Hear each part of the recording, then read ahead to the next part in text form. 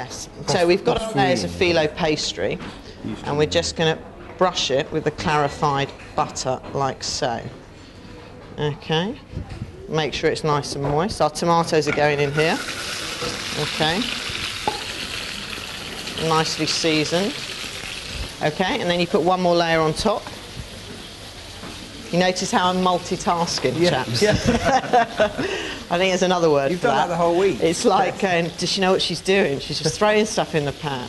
Okay, so we basically layer of butter, Filo pastry on top, and this has to be done very quickly, you know, because like I said, you want to keep this covered so it doesn't dry out. And be very liberal with the butter. Don't feel that, you know, to be stingy with it, and make sure you put enough on it.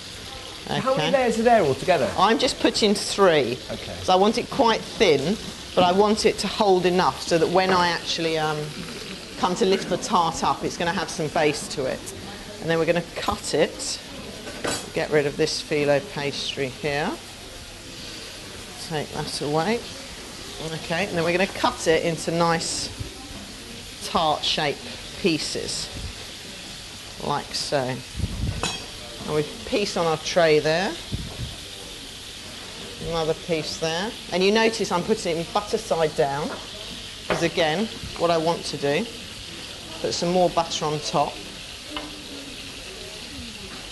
so it keeps nice and flat and smooth. And that goes in an oven for about 180, 200 degrees, probably for about 5 to 8 minutes, so it's nice and golden brown.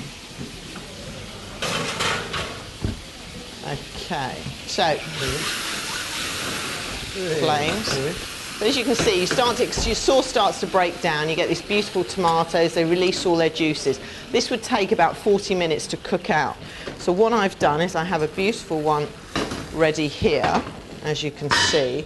And we finished it off. We put some lovely basil herbs in there. And you've got this very thick ragu in a way, or a sauce that we can use on top of our Filo. Angela, I wondered where you got your ideas for your recipes, and who tests the recipes? Taste is basically, I do it with my sous chef and my head chef. We all taste certain dishes, and then we run them as specials in the restaurant, and certain customers will ask for general feedback, and it's a liaison with your manager. Ideas, it's as much eating out.